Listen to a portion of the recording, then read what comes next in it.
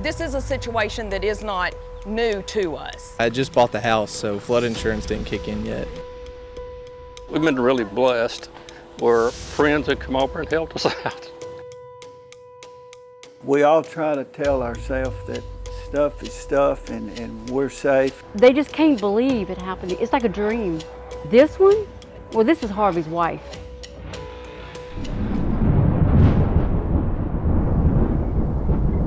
Breaking information off the top tonight, the Jefferson County judge has expanded the curfew that starts in less than an hour. The curfew is from 11 p.m. through 5 a.m. The mandatory curfew involves the unincorporated parts of the county, plus the cities of Bevel Oaks, China, and Nome. Now, in the only exceptions, people going to work, involved in interstate travel, or in an emergency. The fine, $500. Good evening to you. I'm Kevin Steele. And I'm Erica Harris. Supplies and support rolling into Southeast Texas tonight as the recovery from Imelda moves into high gear. From schools to the need for more volunteers, we have you covered tonight. We have our team of reporters spread across the area from Winnie to Beaumont to Vidor.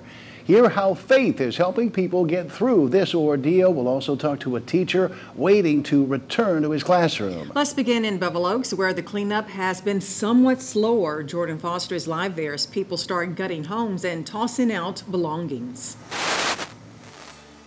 That's right. There are roads like the one behind me that are still covered with water. But the people that I spoke with today say that they're staying positive, even though they know they have a long road to recovery. We closed in our garage. Bonnie Bird had to wait 4 days. We had about 14 inches this time. To return home and see the damage Imelda left behind. You can see the water line right there. She lives in Bevel Oaks, and this is the second time this home has flooded. She says it's a feeling that never gets easier. I think that if it was myself and my husband, it would be one thing, but our children are 7 and 4, and that's really the hardest part of it. My daughter asked me when we were packing up, she said, "Mama, again?" And she knows, you know, it's the hardest on the kids for sure. After Harvey flooded them out in 2017, she and her husband decided enough was enough. They planned to put a for sale sign up Monday, but it turned out to be 4 days too late. Yeah, I don't know. There are still parts of Bevel Oaks still underwater, and cars like this one left abandoned, and front yards filled with trash and ruined furniture. It's a cleanup process people here know all too well. It's sad. I mean, it's not fun. I mean, you have to do it to get back in your house and get things going again. But this time, Bonnie says her family is moving on for good. We will press forward with moving elsewhere.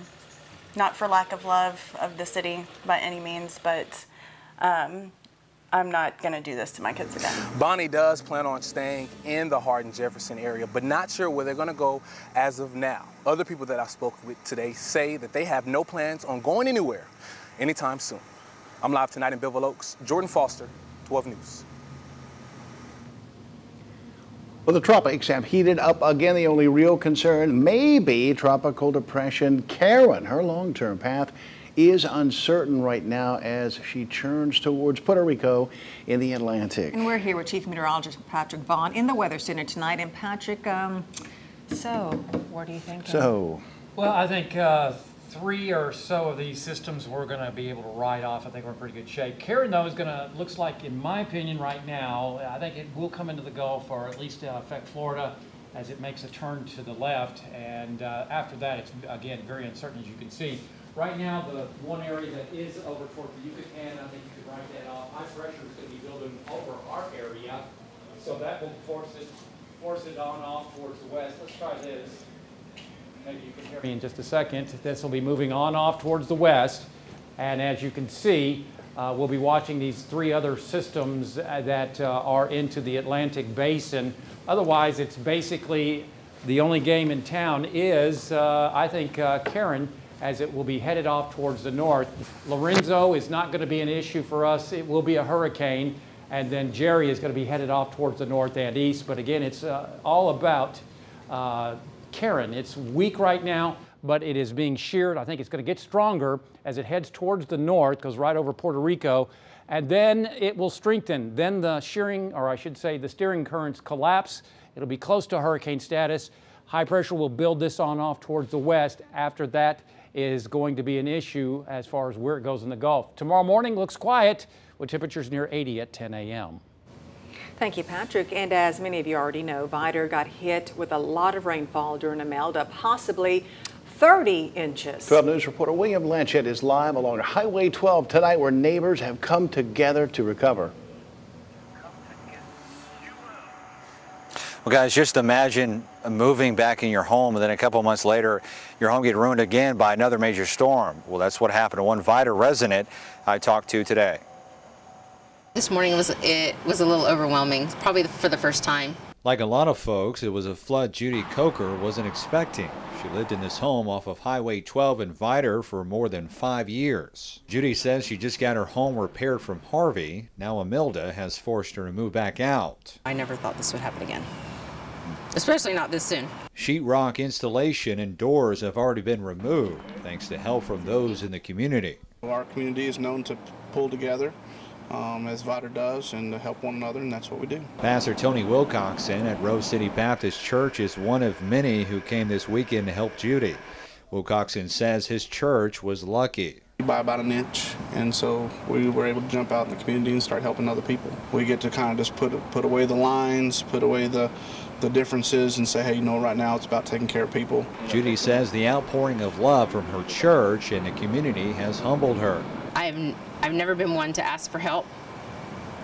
I'm more of a servant type person. Especially asking for help for a second time, she's relying on her faith to help get her through this. God built this house. He put it back together. And if he wants it built again, he'll build it again. And if he doesn't, he'll close the doors. Now, the good news is Judy did learn from the first storm of Harvey and did purchase flood insurance. That is good news. Rose City Baptist Church is looking for volunteers this week and this weekend to help gut out homes. We'll have their contact information on our website if you'd like to volunteer. We're live in Vidor. Wayne Blanchette, 12 News. Thank you, William. Right now, let's talk about schools struggling to recover. In Mauriceville, classrooms took on anywhere from 2 to 12 inches of water. The district hopes to have students back in class Thursday, but there is quite a bit of cleanup to do. Check out the middle school gym. The floor buckled because of the flooding. The gym floors really do stand out. They illustrate you know, a great deal of damage. That's the tough part, is that particular gym floor is only a year old. The goal is to have students return to the middle school in 6 weeks. Again, classes are expected to start in an alternate location Thursday. Because of the storm, a Beaumont United teacher has been dealt a double blow. We've all heard about the storm damage to BU and how students and staff are in limbo. On top of this, Galen Douglas and his family had just closed on a brand new house 2 weeks ago, and unfortunately, it flooded too. 12 News reporter Tyler Segerman looks into how he's planning to rebound. For Galen Douglas, this home was supposed to be his new normal. Now, water-damaged furniture and most of his stuff sit out front. To make matters worse, the school where he teaches has no idea when staff and students will be back inside their classrooms. Where you're expecting the most consistency in your life, it's all been taken away from you. Galen Douglas is now forced to start from scratch. This is what it looked like outside his home along Yasmin Dior Street near the Elegante Hotel. I see it coming under the front door, so I go look to the back door. Before I can even get to the back door, it's coming under the back door. Douglas and his wife, Olivia, just moved into this house less than 2 weeks ago. Things like our wedding books and, you know, baby stuff from our little girl. And so we tried to move as much stuff upstairs as we can as fast as possible, but we still were not fast enough. Managing a flooded home is one thing, but Galen also teaches at Beaumont United High School. The campus is closed indefinitely due to flooding. So I'm just hoping that the area gets the aid that it needs. It's a concern Galen and his family didn't expect, yet he's ready to move forward. It'll be a lot of work at home, you know, just late nights, early mornings until we're back to where we need to be. So just whatever is necessary to get my family back on our feet. The Douglas family tells me support from friends and family has been comforting. For Galen, it comes down to one word: normalcy. That's his goal. In Beaumont, Tyler Segerman, 12 News. Thanks, Tyler. Tonight we are hearing a plea for more volunteers to help with folks in Chambers County and help them to recover. Brett Buffington is in Winnie, where the extent of the damage is still unclear.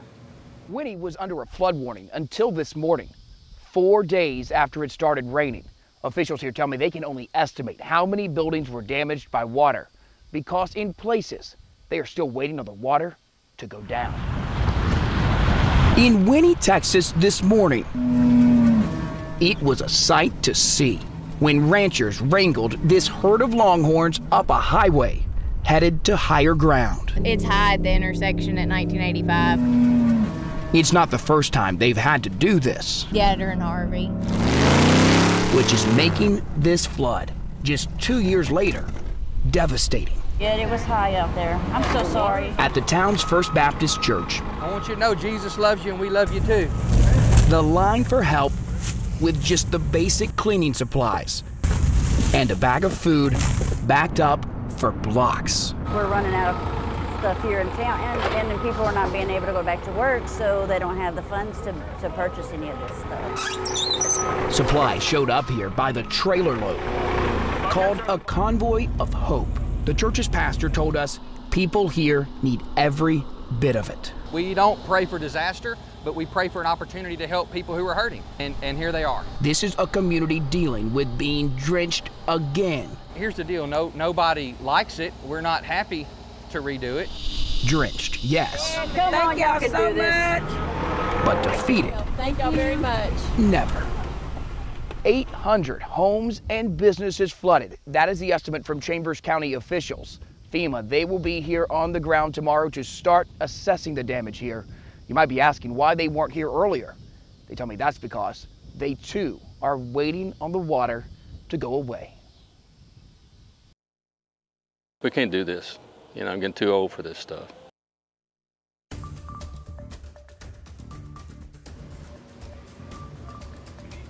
Sick and tired in Mauriceville tonight, storm victims set out on a long road to recovery. Rescuing man's best friend from the wrath of Imelda. Tonight we talked to the man who showed compassion to a lucky canine. Next.